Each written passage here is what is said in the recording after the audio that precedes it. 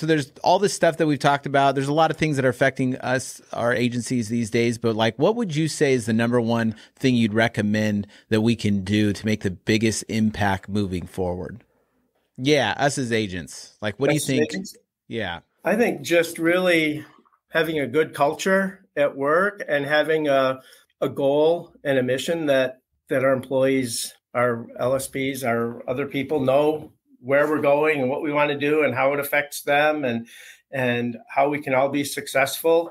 I think the best thing we can do is just to make sure that our people are motivated and understand what we're trying to do and that we're here to help. Insurance dudes are on a mission to escape being handcuffed by our agencies. How? By uncovering the secrets to creating a predictable, consistent, and profitable agency sales machine. I am Craig Pretzinger. I am Jason Feldman. We are agents. We are insurance dudes. Right now, while it's fresh in your mind, check out live.teledudes.com. We took our notes from over 100 interviews with top agents from around the country and made it into a live webcast. Using these strategies led Craig and I to selling more than $10 million in premium in the last 2 years. On this call, you'll receive the exact blueprint to get the same results. Just go to live.teledudes.com to register for this upcoming Tuesday's live call with us. If you jump on this call with us, we're certain 2022 will be an absolutely fantastic year for you. See you there. We have so many customers that call in and just tell us how much they like everybody that's here and how much help we are. And they've never had an experience like they get from us, from an insurance agent. So we know who our people are. We fix their bumpers. I've gone out to a couple of people and picked them up when they had an accident, or we send them some cookies or something if they have some kind of life event they need some help with or something's going on. So we try to just make it fun here and make sure that we have a good I love it. Environment. Yeah. So what are you guys doing for marketing? So I had to stop for a while. We've been buying internet leads, mostly internet leads. We've done some live transfers. We do some networking. I'm in a couple of networking groups here in town. We do some Google. We actually get quite a bit that people search us on Google. So we do that, a little bit of advertising there, but we've primarily made what we've made off of internet leads and using the teledudes for our telemarketing. I had to take a little break from that because it's just the two of us. And we have just been bombarded the last couple of months with just taking care of the customers and the business that we have. I mean, it's all we can do just to keep that going. So I'm hoping that we get some new people in here next week and we can get back on the telemarketing thing. But that's where we've done the majority of our business. I know a lot of people say how terrible internet leads are, and no matter what company that is, they just say they're bad. And using the telemarketers, we have been able to reach so many more people than we do without them. My agents, my LSPs are busy just doing quotes and following up on old quotes that they've done. They don't have to be calling out on a lot of internet leads. And we continue to work those and follow up. And we have a good process now for keeping up with them and making sure we keep in contact with the ones that we've quoted and we didn't sell. And one of the other agents around says we sell everybody. They either buy from us or they die. And I think we kind of have the same mentality is we're just going to keep calling and they can hang up on us if they want. As long as they don't tell us to never call them again, we're just going to keep calling and eventually we'll sell them. But internet leads are where we've done the most. I probably have 18,000 internet leads in our lead manager. Nice. Got to be just like Ferris Bueller. Keep calling and calling right. and calling. Yep. We keep doing it. So are you guys rocking referrals right now? We actually are doing pretty good with referrals and with some of the networking that we've been doing, some of the groups that I'm in. Cool. We've gotten quite a bit of business off of that. But like I said, it's just, we've had tons of claims and, rates, as you guys know, rates have been a little bit crazy the last couple of months. So we've been taking a lot of calls from customers asking why their rates have gone up and trying to keep them from jumping ship.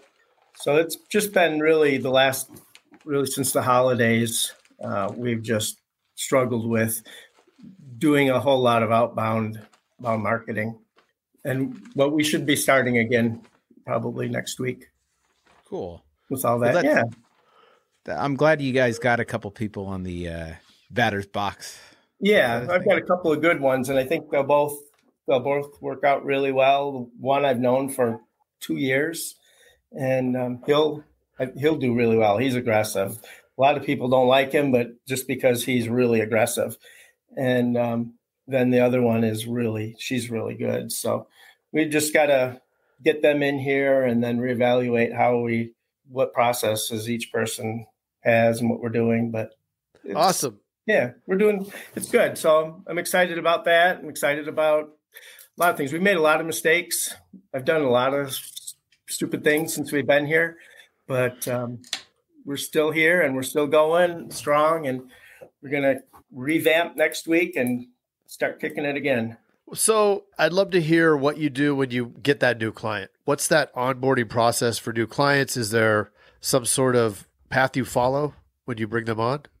Yeah, well, so usually once they come on, I'll call them a day or two later just to thank them as the agency owner. I do sell a little bit. So some agency owners never talk to the customers or never sell anything. I try to give everything I can to my LSPs. Even if I do a quote for somebody and they're ready to buy, a lot of times I'll just turn that over to them. Say, here, Mr. Jones is ready to buy his policy. You want to give him a call and see if you can get his information. So once we get the sale, I will call the customer. If I've talked to them or not talked to them, I'll call them back the next day or so and thank them for their business, make sure that they were taken care of really well, and ask if they have any questions or any problems. We will call them then about 2 weeks later and make sure that once their policy started and active, and we make sure that they've got their ID cards, they've logged into their app on the phone if they're going to do that, just to follow up and make sure that they don't have any questions and that everything's fine. We do offer with everybody to cancel their existing policy for them, which we do for most people. So they really appreciate that. So we do talk to them and touch them at that point too, because we will call, and a lot of times the other carriers will want them on the phone. So we'll get them on the phone and cancel their policy for them. We'll follow up with maybe an email a couple months later. And then everyone before they renew, we either call or email, definitely leave them messages, but we'll call everybody before their first renewal and just ask them, how things are going. If they've got any problems, any questions, make sure they have their ID cards and download their new ID cards. But we just try to make sure that we've got good contacts with them. And we send some emails out through our CRM pretty regularly just to say hi. We send birthday greetings out through the email to everybody on their birthday. Cool. We try to stay in touch with them and make sure that they know we're here for them. If they file a claim, we call them as soon as they file a claim. We usually will call them again sometime in that claim process just to make sure that everything went okay, see if they have any questions or problems. And we get a few people that I don't know if you heard me, if I said that to you or not, or somebody else earlier, but we've got a few older people that just don't know what to do or don't want to do it, whatever it is. And so we'll be in contact with them almost every day or every couple of days just to make sure that they have what they need. Did you get your rental car? The body shop have your cars? Everything going okay? You know the number for your claim contact. We can't do a whole lot for them, but we can make sure that they keep connected with the claim contact. And we have a couple customers that will email us. I don't understand what they're asking me for in this email. My car was a total loss, and they're asking me to sign off on this. I don't really know what I'm supposed to do. And, really they should be calling their claims contacts, but we try to walk them through that and let the claims people know that they have questions as well. So we communicate probably over communicate with some of those customers, but I think it helps us with our retention. Yeah, I was going to say, would you say that's your pretty much your number one retention tactic is to really just spend a lot of time? Yeah, we do. And if it's a monoline policy, we will call them probably a couple times over the next few months just to see if we can't get their other business, whether it's renters or homeowners or a boat or whatever. We'll keep in contact with them like that for a little while as well. But yeah, I think the way we treat our customers and help them and keep in contact with them, I think really helps us on our retention. We have quite a few people that they have crazy increases. They've had an accident and they have like an 80% increase on their rate. And, I tell them, you just go, you should go look around, see what you can get. And, if we can help, if we can do anything, we will. But, just check around, see. I feel bad for people that have an 80% increase in their rates. And most of those people that we talk to about that, they just want to change something because they don't want to leave us. Yeah. And so that's really nice when you have a customer that says, I don't want to leave you.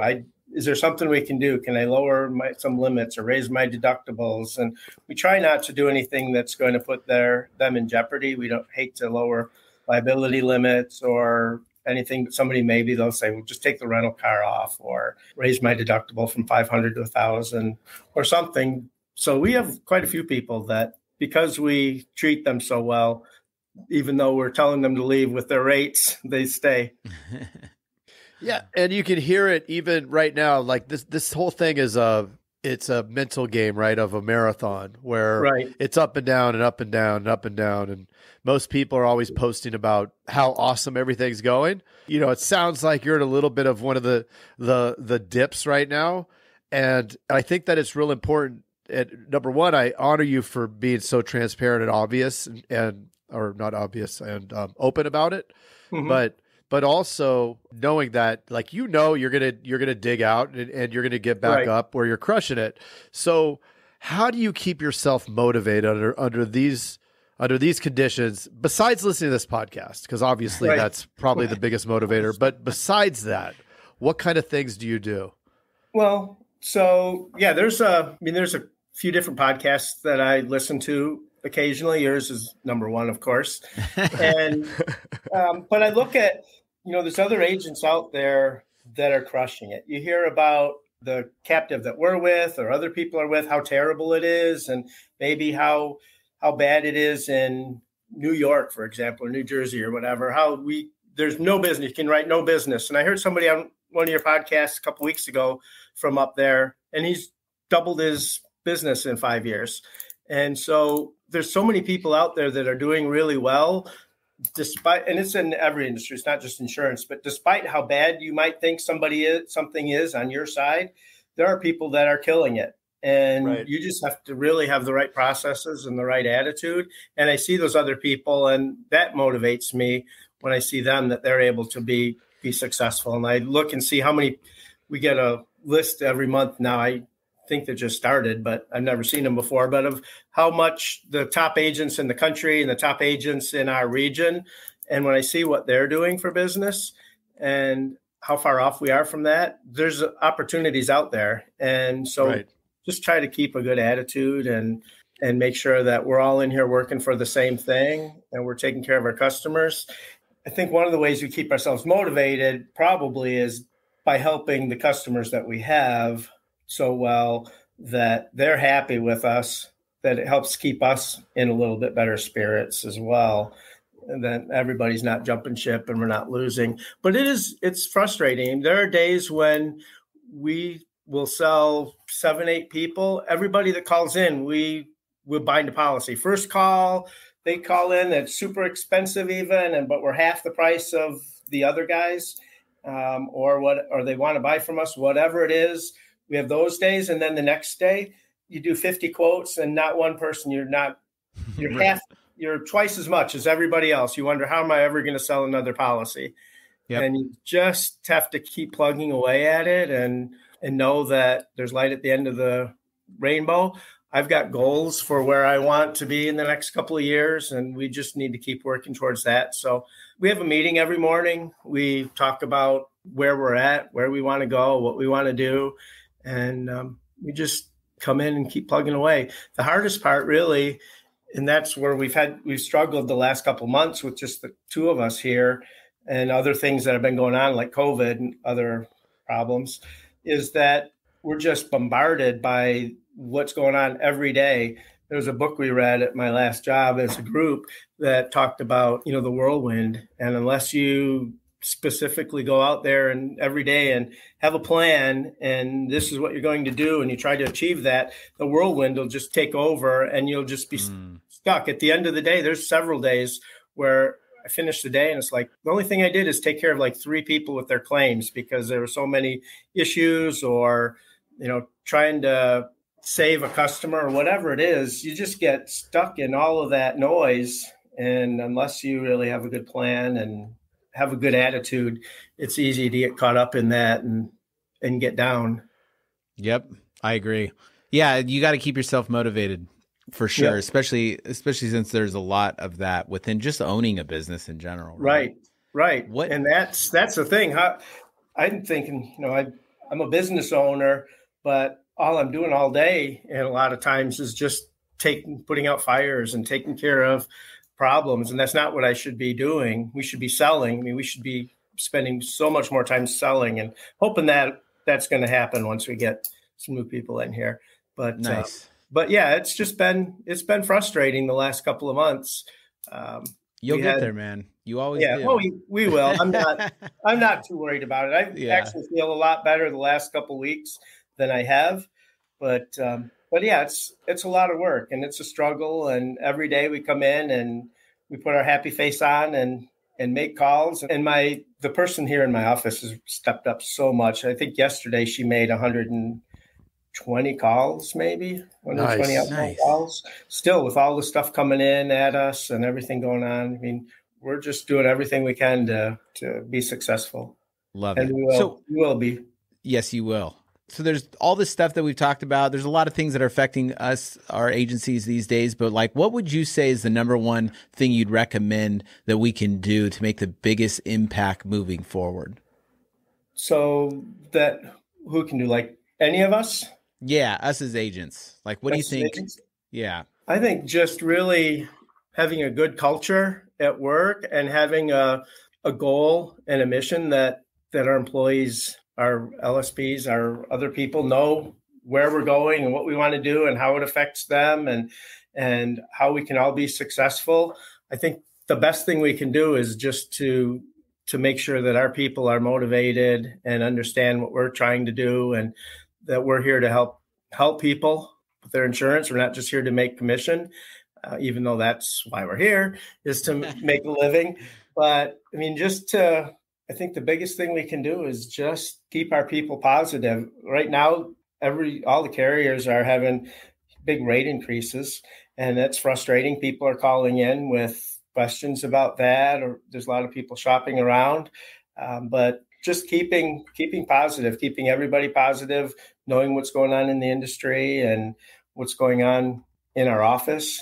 I think being engaged is probably the biggest thing that we can do, is just not be an absentee boss and just being there for everyone, I think is our biggest strength. I mean, it's tough right now. COVID's not going away anytime soon. The employees they're not people out there that are easy to find to hire. It just takes a lot of work. And I think it's a lot of time and energy and effort, and just make sure that we're here every day doing the best we can. Yes. Jay Franklin, thank you so much, man. This has been awesome. It's really, really refreshing to have you on and get a lens into your world over there in Tejas. And yeah. Thanks for popping on. Oh, thank you guys. Yeah, when the way things have been going the last couple of months, when your Emily or whoever called and asked about being on the podcast, I'm thinking, are you sure you know who you're talking to? Because we know. We have struggled so much for the last 3 or 4 months, and we're just starting to come out of it. But I thought, but that's the real, like we've all been there, and it's like we love the wins because it does motivate us. But to know that other people go through the same stuff, it really helps. So well, I know you need to go, but I heard somebody I heard him talking at a trade show several years ago. A couple of guys from another company. I don't even know who they were. I don't even remember what company they worked for. But I think one worked for one company and one had been there and left. And they were both talking about how bad some bosses were that they had, and the company and the decisions that were made, and all this stuff was just horrible, and they hated it. But the one guy that was still there was just laughing about it. He says, "Oh yeah, we've been through 3 managers since then." And what the way they were talking, it hit me that you just can't give up and leave just because things aren't going the way that you want them to today. Things are going to change. They always do. They've changed a lot in my, unfortunately, 40 years of being in the working world. Things change all the time. And if you're going to give up because you've got a bad manager or a company that's making decisions you don't think are the right decisions or whatever it is, if you stick it out and you work hard, you'll be successful, and eventually things will change and get better. Yep. So that's, kind of the way I feel about it, and try to get across to everybody that I work with too. Love it. Cool, man. Well, all right. We'll definitely have to check back in with you, and we want to hear that win. All right. Yeah. Well, cool. I do too. So thank you guys. Thank you, Jason. Appreciate it. Yeah. Thanks, Jay. Awesome. Thanks, you, Jay. And I said Jason. I get confused. I'm 90. So you have an awesome one, and we'll touch base down the road. All right. We'll talk to you guys later. Okay. Thanks. See ya. Bye. See ya. Hey, what are you still doing here? Well, while you're still here and while it's fresh in your mind, check out live.teledudes.com. Yeah, if you weren't listening before, we took notes from over 100 interviews with top agents from around the country and made it into a live webcast. Using these strategies did help Craig and I write over $10 million in premium in the last couple years. And let me tell you, on this call, you'll receive the exact blueprint to get the very same results. Again, that's live.teledudes.com to register for this upcoming Tuesday's live call with us. And if you jump on with us, we are certain 2022 will be an absolutely fantastic year for you. See you there.